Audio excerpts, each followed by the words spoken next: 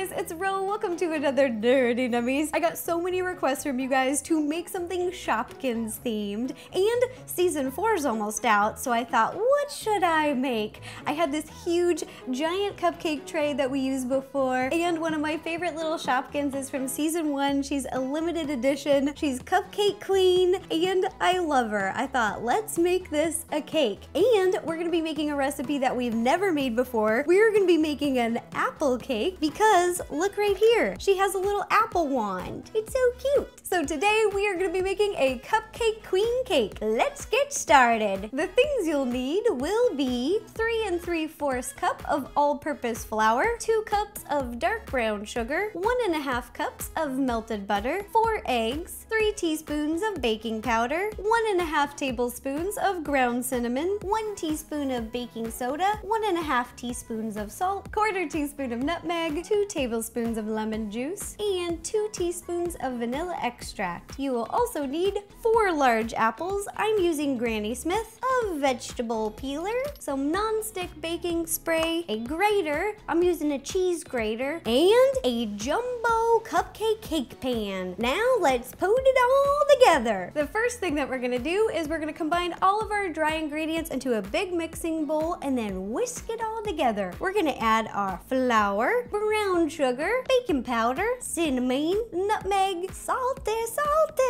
and baking soda, and then whisk together till it's well combined. In a smaller bowl, we are gonna whisk together our wet ingredients, starting with our eggs, the whites and the yolks. Oh, we're gonna give our eggs a quick whisk before we add our butter and vanilla. Then whisk together one more time. Now we've got our dry ingredients, our wet ingredients, and we are going to combine them. You're gonna pour your wet ingredients into the big bowl with your dry ingredients. And now we're gonna mix it together. It's gonna get very thick. Now we're gonna peel our apples. I got a little vegetable peeler here. And you just peel the outside. Just be careful, don't get your fingers.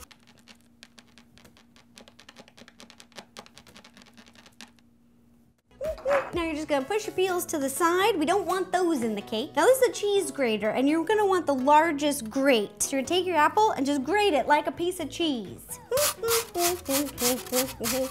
Just be careful when you're getting towards the center of the apple because you don't want any of the core in there or the seeds. This is about what half of an apple looks like, and then we're gonna do this to the rest of our apples.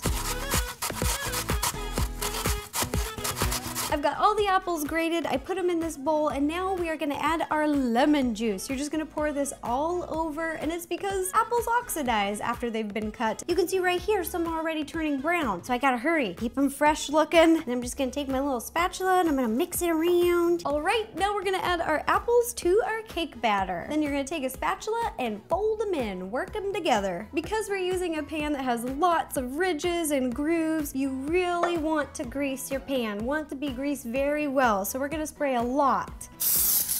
When you're filling up the cake pan, you can fill it almost full. I would say 80% because this cake batter doesn't rise too much. It's a very thick, dense cake. Now we are ready to bake. You're gonna set your oven to 325 degrees, which is a little bit less than normal. We usually put it at 350, but we are gonna do a slow bake. So we reduce the heat a little bit at 325, and we are gonna bake for 1 hour and 15 minutes. But just keep your eye on it. Every oven's a little bit different. You can put a little skewer into your cake, and if you pull it out and nothing sticks to it, it's done. While our cake's baking, we are gonna begin to prepare our decorations. These are the things that I have to decorate. The first is fondant. I've made some marshmallow fondant. I've dyed it different colors. I've dyed it pink, yellow, blue, a lighter blue, black, and I left some white. Then I have 3 different size cookie cutters, a small, medium, and large. A little tip for a decoration inside the eyeballs. This is a $1.99, has jagged edges, will look like a little star. A lollipop stick, which I've cut in half. A fondant mold, we'll be using the little leaf. Some buttercream icing, which I've dyed yellow, blue, and brown. I put them all in plastic baggies to make it a little bit easier to work with. This tip is a 2A, and this on the brown is a number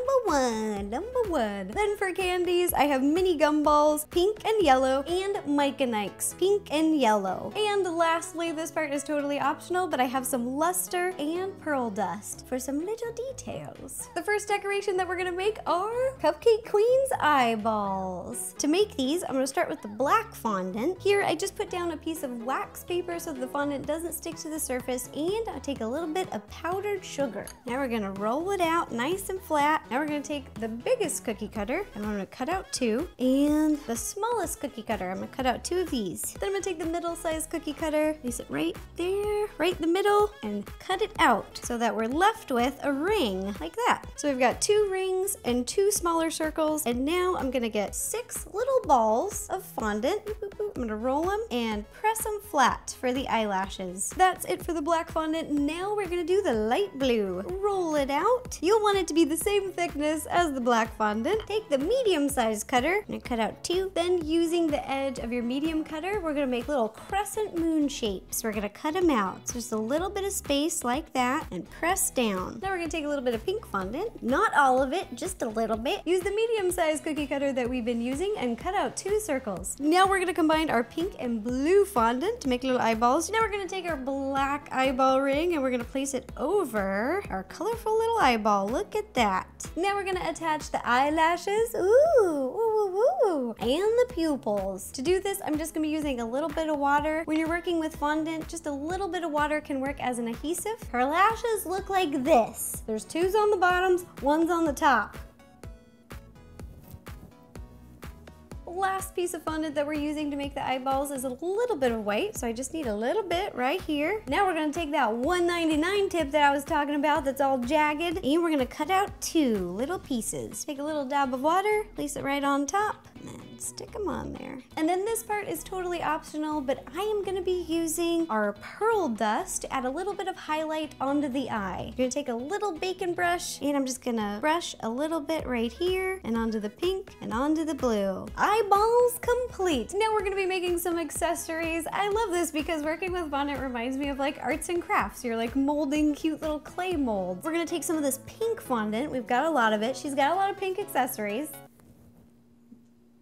Like someone I know. The first accessory that I'm gonna make is her apple wand. All right, I'm gonna roll this out. Here's where I'm taking that lollipop stick that I cut in half, and I'm gonna roll it in the fondant, just like this. I roll it up once. I'm gonna use this little flat tool, or you can use a small knife to cut off the excess fondant. You roll it up like a little burrito. There's the base of our apple wand. Now we're gonna make our little apple. So we're gonna take a little pink fondant, I'm gonna roll it in a little ball. We're gonna take a little bit of blue fondant and pop them into one of the small leaf molds. We're gonna cut off the excess fondant and use the excess to make our little stem. Now we're gonna put it all together. Here we go. Gonna put our little apple staff into our apple. Now we're gonna attach the little leaf and the stem. So I'm just gonna make some indents at the top, make it look like a little apple. I'm gonna dip it in a little bit of water, give it some extra stickiness. Stick it right at the top. There we go. Then this part is totally optional, but I have the sparkly luster dust and our little baking brush, and I'm just gonna put a little bit all over the apple and on the blue parts. Boom! Apple wand! Now using the pink fondant, I'm gonna make her little shoes and her bow accessory. I'm just gonna eyeball it. The last accessory that we're gonna make is her crown, which happens to be her favorite accessory. You're gonna take a little bit of yellow fondant, gonna roll it out, and now we're gonna cut out a triangle shape to look like her crown. I am just eyeballing it. I'm using a sharp cutting knife. Just be careful. And then to make our crown set in a curved shape, I'm using just something I had around the house. This is just a canister, but whatever you have, you can use a glass, a mug. You're just gonna pick up your piece of fondant, place it at the base all the way around. And if you let it sit like this for a little while, it will harden in this shape, and that is what we want.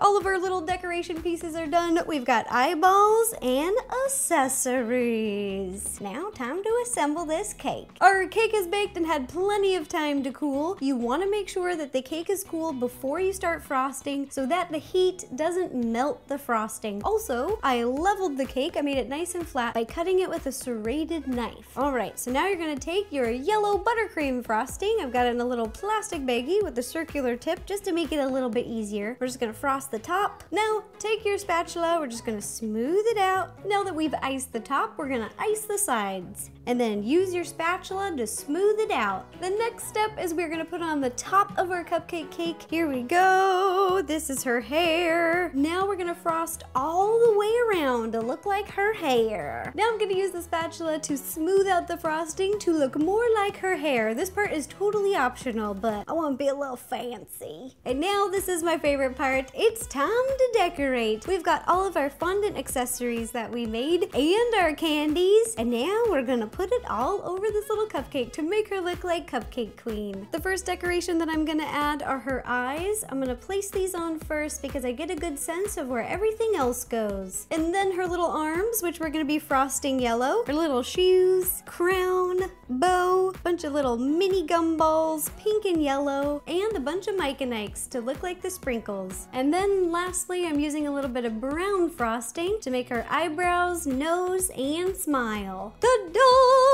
Here's the Shopkins Cupcake Queen cake that we made today. She is so cute. A big thank you to you all for suggesting something Shopkins. This is the first time I've ever made something Shopkins, and it is the first time that we've ever made a homemade apple cake before on Nerdy Nummies, so that was pretty cool. I'll be taking lots of pictures of this cute cake and putting them on Tumblr, Facebook, Instagram, and Twitter. And if you guys make this cake, please take a picture and send it to me. I love seeing your baking creations. I get a big kick out of it. It makes my day. And if you have any other ideas for any of the Nerdy Nummies, please let me know. Leave me a comment down below and I will do my best to make it happen. All right, thanks again. Bye-bye.